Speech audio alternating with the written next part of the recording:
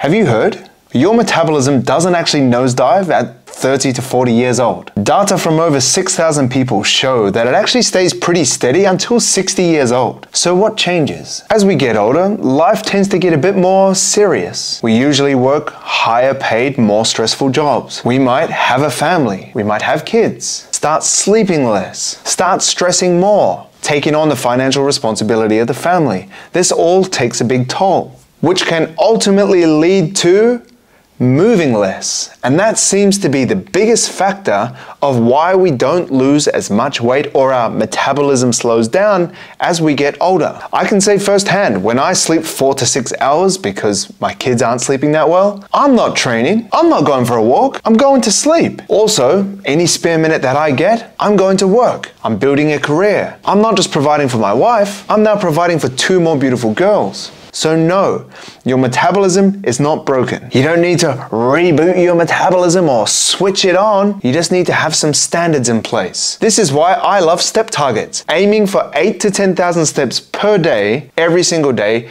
keeps you accountable to your physical activity level. So if you're not losing weight and you're blaming your metabolism as you're getting older, that's most probably not it if you're under 60. It's probably because you're moving less and you're training less because life is getting a bit more serious.